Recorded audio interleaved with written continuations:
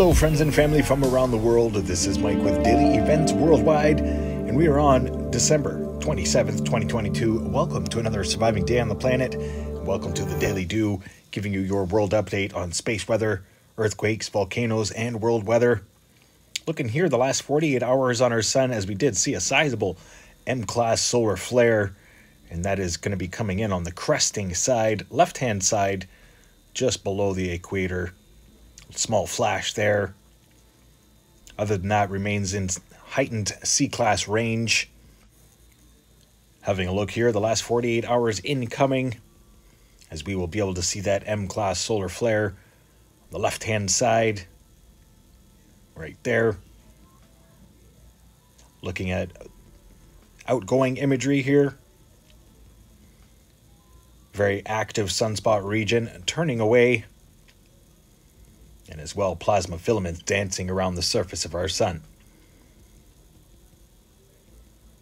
Closer look here at that M-class solar flare that crested around our sun. As well, that spastic sunspot region just north of it. And there's our M-class flare.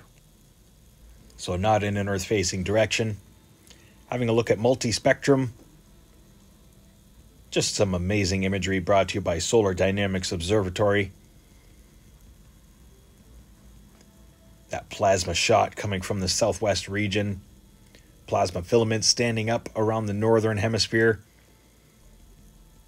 193 angstroms here, pointing out the coronal holes.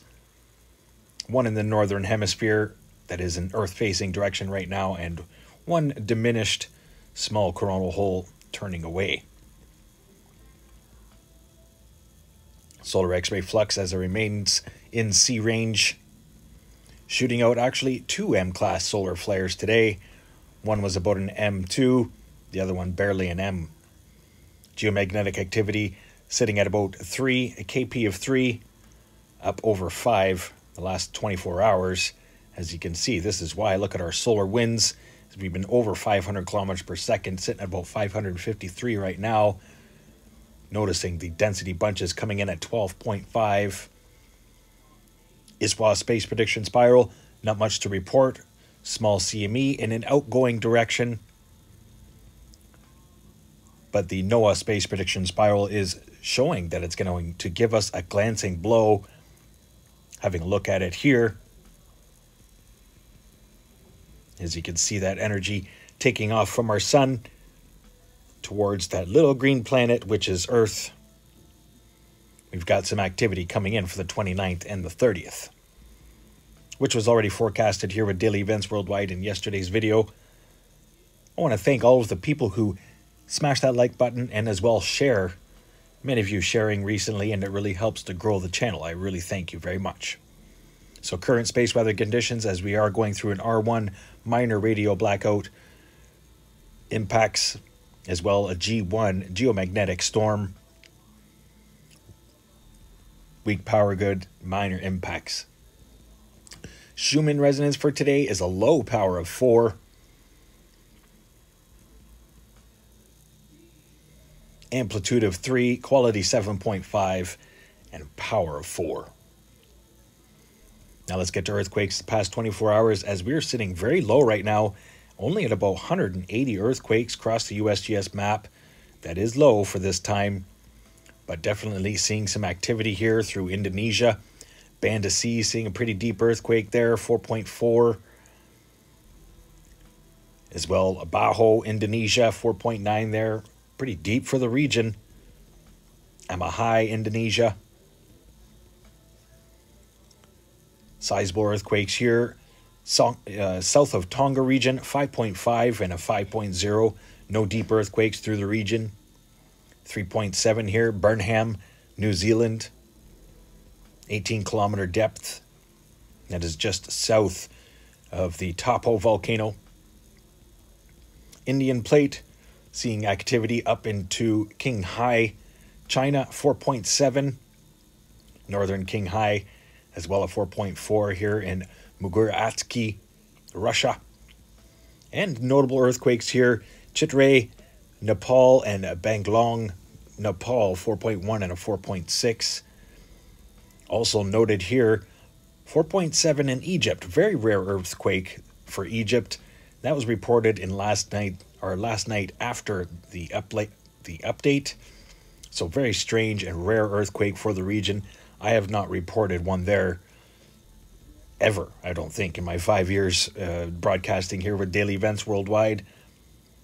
So definitely going to be keeping an eye on the situation over Africa as we've seen increased activity. Caribbean plate, minor activity throughout, largest being Dominican Republic with a 4.3. North American plate, not too much to talk about.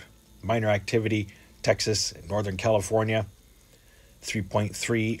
Notable there, Fern Forest, Hawaii, and minor activity continuing up into Alaska. South American plate, very quiet, and Scotia plate showing a 5.1 magnitude earthquake. Also here, last but not least, a 4.6 earthquake was registered at a 10-kilometer depth in Greenland. And that's the last 24 hours for earthquakes. Heads up, stay aware and prepared, and have a plan.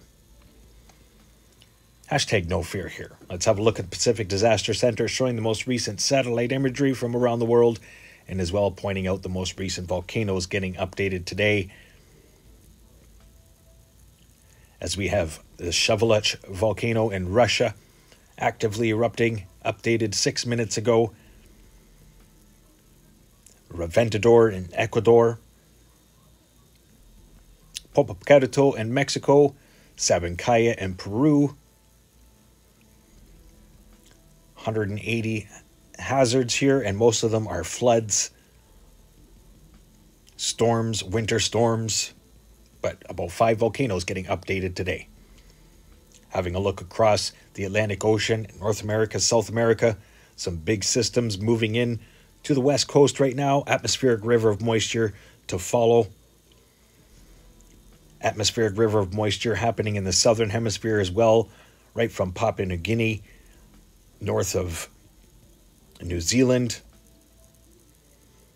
Big system there off the coast of the United States and Canada.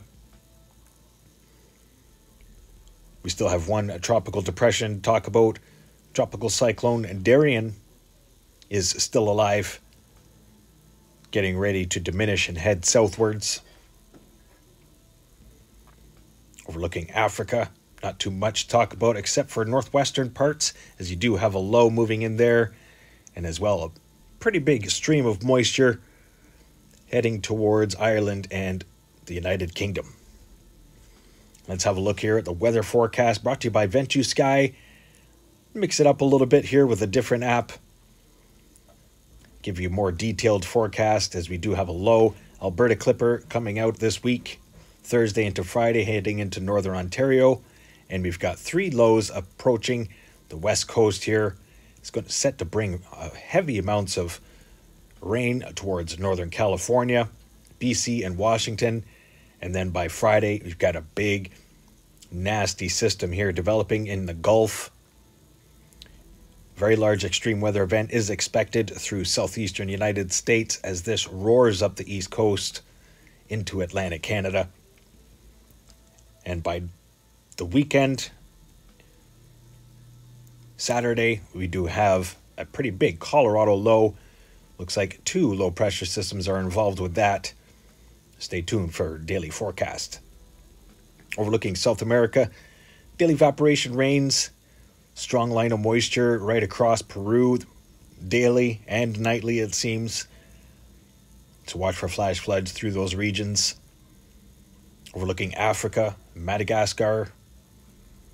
You do have a tropical depression here developing towards the new year, right in between Madagascar and the coast of Africa. Other than that, daily evaporation rains, but could be heavy at times. Overlooking Europe, as you've got those lows heading in from the Atlantic right now. Stormy, wet, and windy conditions heading into Ireland for this weekend coming up. But still a very strong high-pressure ridge over North Africa, thwarting all of your moisture northward and keeping keeping temperatures above normal. Overlooking Southeast Asia, India, Micronesia, no major tropical systems developing, just daily evaporation rains. And then we get to Australia, as we do have that low that is still spinning over the Northern Territory. And then another low heading in to that same region, New South Wales, Queensland. And of course, we've got atmospheric river of moisture stretching across through Papua New Guinea, tropical depression just barely missing New Zealand. And then have a look here at a long-range forecast for the Pacific Ocean, as we still have these long lines of moisture stretching across the Pacific, and strong lows smashing into the coastline. Heads up, everybody, stay aware, prepared, and much love. And I appreciate you watching today. Please share this video with your friends and family from around the world. Stay aware and prepared, stay young and have fun, and get your daily dew. We'll see you next video. Bye-bye now. If you enjoyed today's video, please hit that like button, subscribe, share with your friends and family from across the world.